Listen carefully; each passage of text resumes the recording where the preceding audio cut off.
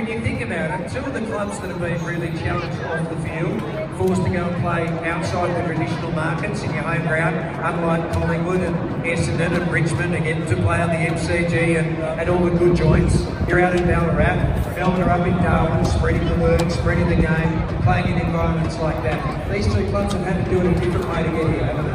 Yeah, absolutely. Don't forget, in '96 we emerged. We all were on our knees, and we went through a huge stage where so much in debt. Jimmy Steins, great Jimmy Steins, that he saved our footy club.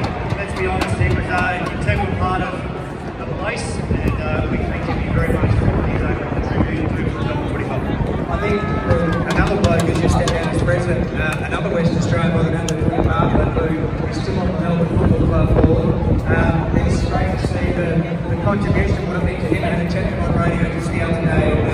He's been down south, but he's made sure that he's up here to be part of this magic weekend.